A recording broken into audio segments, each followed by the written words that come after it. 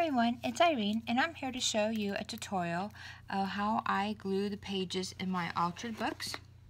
And I did a previous video how I tear them out, and I'm here to show you how I glue them in. I just want to show you, this is a book that came right out of the Dollar Tree, and this is the same book, as you can see by the title, that has been already torn out and the pages have been glued. And as you can see, there's very little wrinkling. And I don't use Yes Paste, I don't use glue stick, I do not do double stick tape, ATG, or anything like that. And you can see there's very, very little wrinkling, and it's nice and smooth, ready to go, ready to do my art journaling or whatever I like to do to these books. And I've been doing these for many, many years, and I've been using the same technique. I just want to go over some things. I do use Elmer's glue, and I don't use a squeegee, I just use my fingers, and I'll show you how I'll do that, but let's just go over some basics. So I open the cover, I save my first page, I save my second, I save my third, I take out 8. This is a book of 335 pages, so in a book like that I usually take out 8. Then I save the second page, I save second, take out 8, flip over 2, take out 8, flip over 2, take out 8, and so on. When you get to the end of the book, and I'm just going to go to this book right here because it has been glued. This is what it looks like when all the pages have been torn out. Okay, and what I do is I don't glue from the front of the book.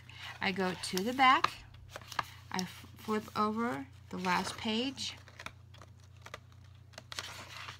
and if it's attached, if this second page from the back is attached to the very, very last page, as you can see here, it's very attached here. Even though the binding is way inside here, I glue this page to this one. And let me just show you what I do. I just take out my Elmer's glue.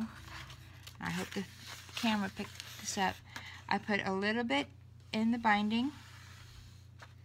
I put a little bit on each side, and I'm going to create a pocket, so I'm not going to do all 4 sides, I'll just do all 3.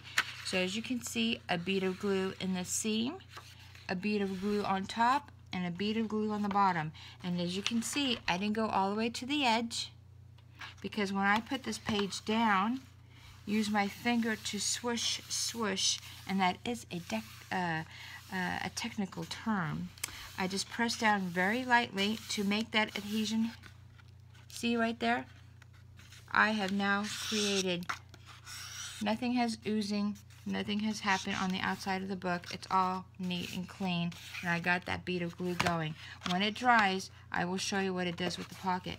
So then the next page, I turn over, and I'm looking for where my torn pages are.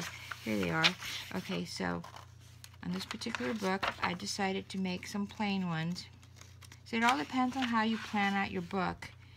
And on this one, apparently I chose to keep that one for the design. And I'm going to just find my middle here, because you have to kind of plan out how you want the book to be. And I guess I wanted to save this beautiful design that naturally came with the book, so I'm not going to do nothing with this page. But I am going to make these 2 into a pocket. So I'm going to put a bead of glue in the binding, a bead of glue on the bottom, and a bead of glue on top. Not too close to the edge or to the bottom. Flip that page down. My finger, there's no oozing. Nothing has happened there. No mess, no fuss. And so then I turn over the next page. That's where I ripped out my pages. I saved those pages in there. You know, I didn't pull them out. Some people go in there and clean it up. Don't clean it up. I tried to leave that alone to keep the integrity of the original binding. I take my Elmer's glue, I put it in the binding, a bead of glue on the bottom, a bead of glue on top. And because I want this also to be a pocket, I'm not going to glue this right here. And as you can see, there's my glue. I turn that page, use my finger, and there it goes. The reason why I start from the back going forward is because when a book naturally closes, that binding will lay correctly with how the book has made. If you go the opposite way, you're putting a bend in the pages with that wet glue, and then you get a huge bubble, a huge bend, a huge ridge, whatever you want to call it. So out of experience over the years, I have figured out that if you go from the back forward, you will create these beautiful pages. So I'm going to open the next page, put a bead of glue in. As you can see, I don't go all the way to the top. Here's on bottom, here's on top. Let me just get this piece of glue out of here.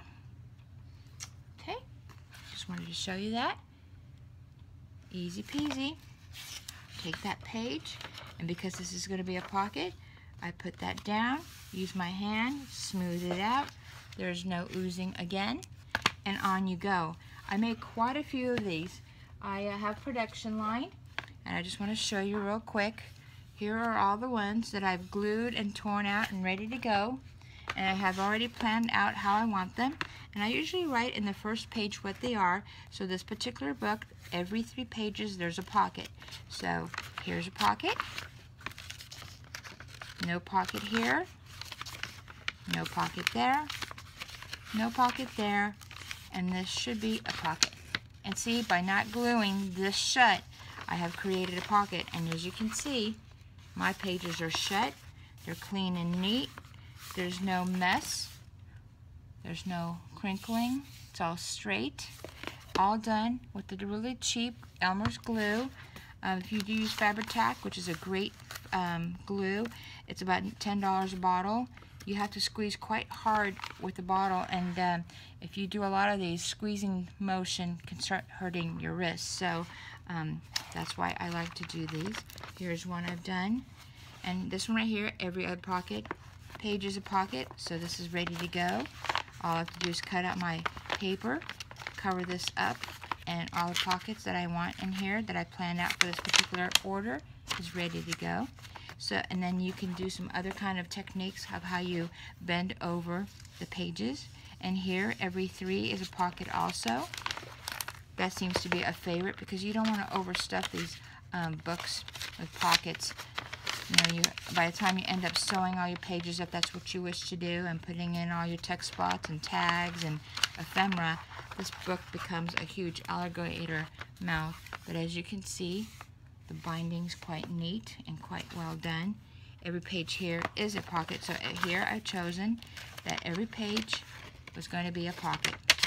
So for this particular one, that's going to be a fun, really big, juicy journal.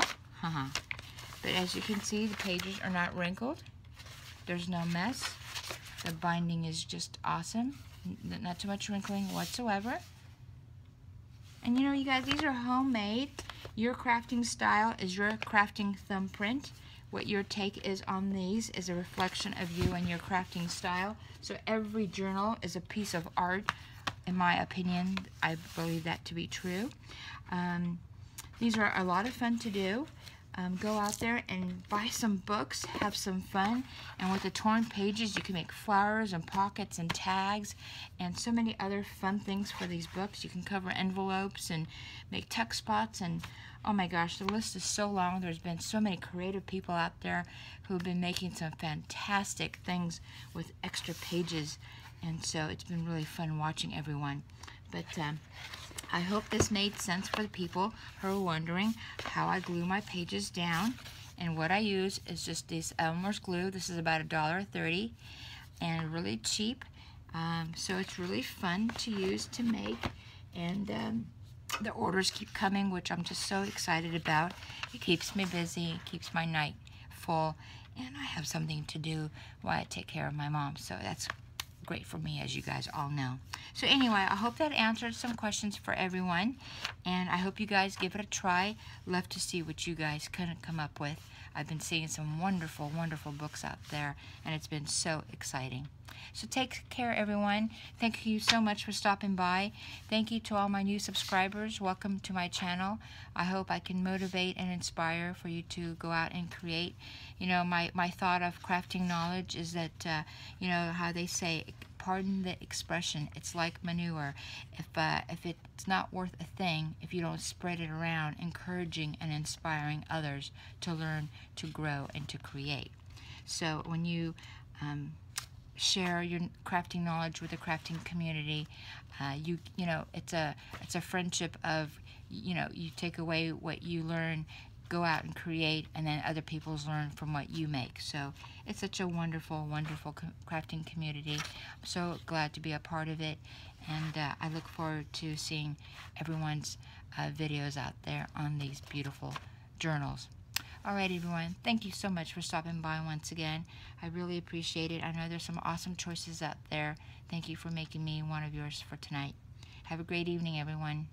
Bye-bye.